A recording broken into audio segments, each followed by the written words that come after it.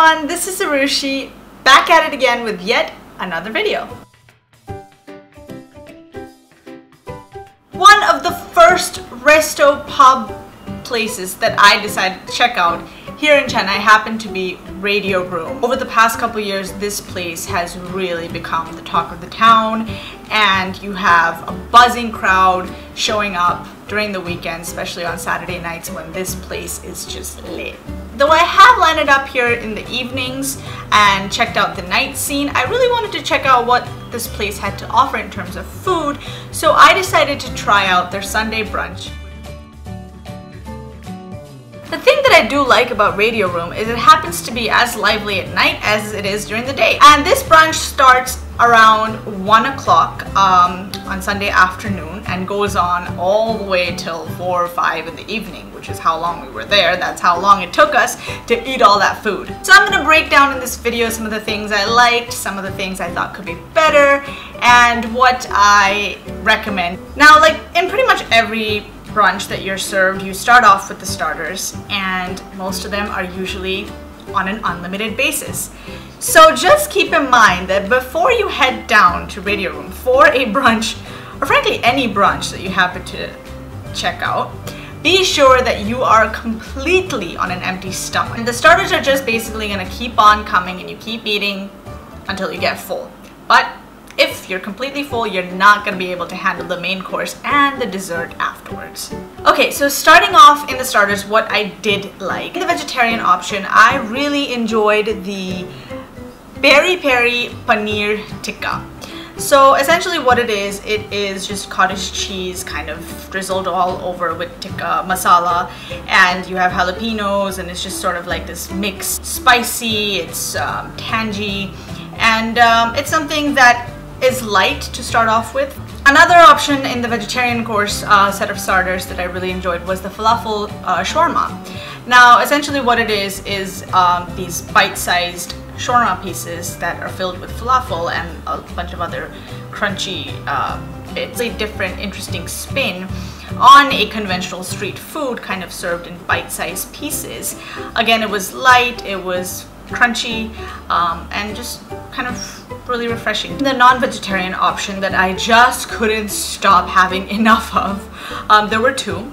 One was the calamari fritters with the spicy tomato sauce, and the second one was the chili vodka chicken wings. Starting off with the calamari fritters, you're not really used to the taste of seafood or fish, you might not prefer this, but I, being a Bong or a Bengali, I love me some seafood. This was made really well. They were basically like these spiral crunchy fried calamari. Could dip it in the tomato sauce. It was just a nice mix of flavors. I just couldn't stop having them. I would recommend the chili vodka chicken wings. So I'm not sure if they have a little bit of vodka in there.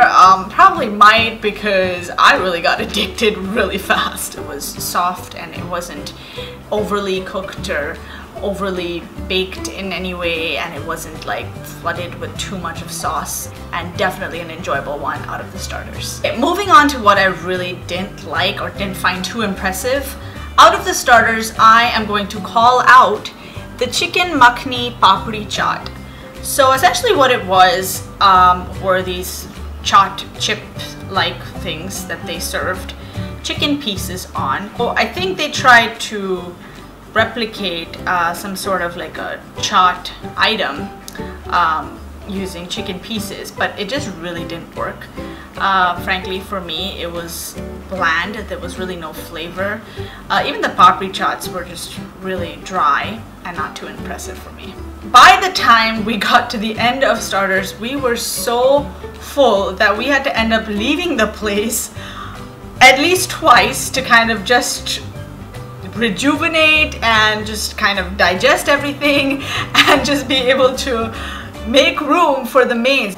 But with what I managed to taste of the mains, what I have to say about the main that I had, which was the grilled mahi mahi siciliana. Again, basically what it is are chopped mahi mahi fish pieces and a little bit of, I believe it was noodles. You can have it with rice or noodles, and some sliced vegetables on the side. I was not a huge fan of the fish. I didn't really know what type of fish they'd be serving me, and when it showed up and I had a bite, it turned out to be way more chewy than I would have liked. With that being said, the pasta and the vegetables was just delicious. So once again, because we were just so full, we just couldn't manage to eat much at all, so we ended up having just like 1/4 of each dish and just kind of shared amongst each other because we were just stuffed. But the mains really did not impress me as much as I thought they would in comparison to the starters for this brunch. Once you've managed to get through the starters and the mains, you finally land up at the best part, which is of course dessert. Actually ordering all of the options that were there, which were the chocolate fudge cake, the bread and butter pudding brandy truffles, the Nutella custard, Maltova crumble, and the gulab creme brulee tart. Oh, we didn't have the last one, but those are the options from the dessert menu. Really genuinely enjoyed the Nutella custard Maltova crumble. And what that was again, it was served in sort of like a shot jar, just a layer of like the Nutella cream along with bread crumbles, and I think it was just cheesecake in the middle. It was so yum, and just the perfect amount that they served that we ended up actually ordering, I think 2 or 3 of those. To top it all off, of course, chocolate fudge cake that was served with a scoop of vanilla ice cream to just kind of wash down all of that food. But unfortunately, the brownie fudge really didn't kind of hit it off for me at all because it was too crusty and dry. During the daytime, I don't really like to drink much, so we ended up ordering mocktails, which was again an unlimited serve of mocktails. My favorite one, the one I enjoyed the most, was the peach fizz. The one that wasn't so great for me was this berry flavored purple one.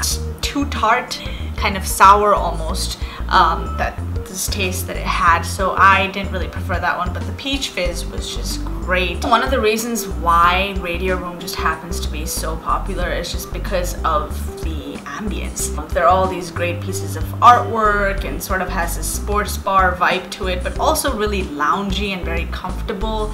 And you know, there are a bunch of these installations of like old radio sets kind of put up across the bar counter. Comfortable sort of vibe to it. It's not overwhelming in any way. It works both for daytime and nighttime. Also, another reason why I think the ambience just works really well is because of the crowd. It is kind of more of the urban, sophisticated working crowd of Chennai. The thing you do have to kind of keep in mind, they're quite strict about their entry. In fact, you have to have an ID on you, which they will check even during the daytime. It turned out they checked us even before we entered for the brunch. They're quite strict about their entry policy, which is actually a good thing because they kind of regulate the kind of people that go into. As for the service, we were really pleased. We ended up going to Radio Room. Do ask for this waiter named Suresh because he is extremely friendly, extremely helpful. And because we couldn't finish our mains, in fact, normally they don't allow you to pack up any brunch or buffet items, but because we just couldn't finish it, they packed it up for us and allowed us to take our remaining food home. They let us leave the restaurant 2 or 3 times because we needed to step outside, get some air and digest our food, and they let us just walk away from the table with all our stuff and trust us to come back to pay for our food. The price for our buffet or brunch was roughly around 1500. This was a non-alcoholic brunch. If you want to have the alcoholic option, that is 2.5k plus, I believe, with tax and everything. For me, a little bit on the higher end. For someone like me who doesn't really go to too many weekend brunches, honestly, it's just once in a blue moon. But if I wanted to make this a regular thing, the price of it just, unfortunately, is just a little too steep. In the bar menu that they have, they serve a pint of beer for 200 rupees, and most of their alcoholic beverages range anywhere from 350 and above. Wouldn't really recommend you know, this as like a regular place that I would end up going to. It's just a little too steep for me in terms of price. All in all, I would probably give my overall experience at Radio Room probably a 4 out of 5. Comment down below if you have been to Radio Room. What are some of the things that you would recommend, and what is it that you like, dislike about the place?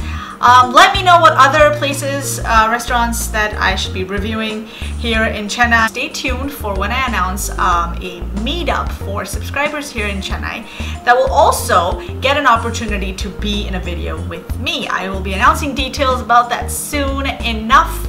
Stay tuned on my Instagram page. Stay subscribed, turn on the post notifications to stay updated every time I go live with a new video. That's it for now. Your Global Desi signing off. Until next time.